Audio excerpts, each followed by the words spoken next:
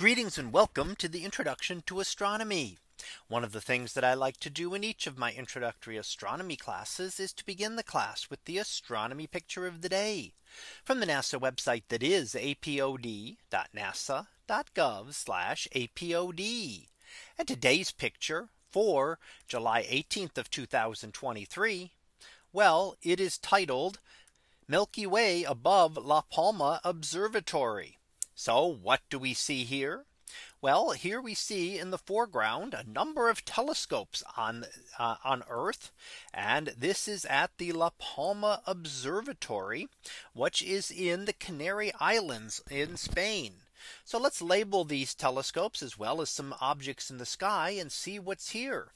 Well, we see a couple of different telescopes, which include the MAGIC telescopes. And you can see MAGIC 1 to the left and MAGIC 2 in the middle. And you can see the Galileo National Telescope there off on the horizon, and the LS telescope LST off over to the right hand side. And we also see the Grand Canarian Telescope off in the distance there. Now, this is one of the largest telescopes and has about a 10-meter mirror. So much larger than Hubble Space Telescope by about a factor of 4, and larger even than the James Webb Telescope out in space. Of course, it's easier to build a large telescope here on the ground than it is to put one up in space. But you do have the disadvantage of having to look through the atmosphere. And it's put together and made so large by using different hexagonal segments. And that way you can put a larger mirror together by building smaller mirrors and putting them together. And that saves trying to cast one gigantic mirror that would be 10 meters across.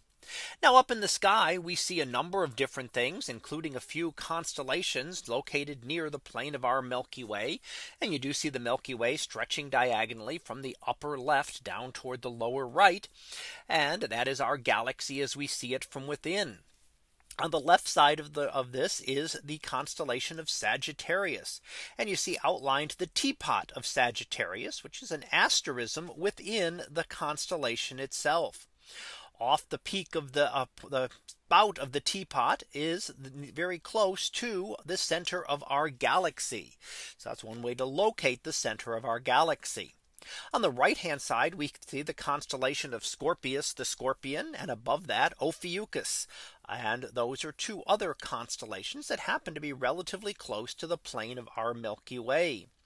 We also see a large number of nebulae here, a lot of reddish colored nebulae, and the red nebulae are what we call emission nebulae. They are caused by hydrogen gas excited by stars that have formed within our galaxy.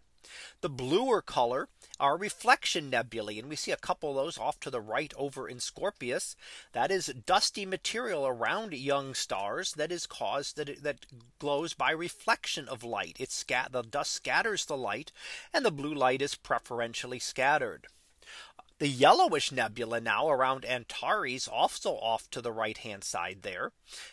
That is another type of reflection nebula, but a more unusual one, giving a distinct yellow color as compared to the typical blue color associated with the ordinary types of reflection nebulae that we see.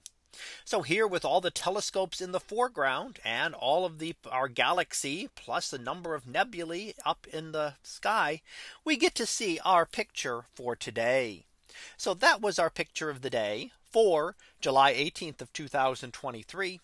It was titled Milky Way above La Palma Observatory. We'll be back again tomorrow for the next picture.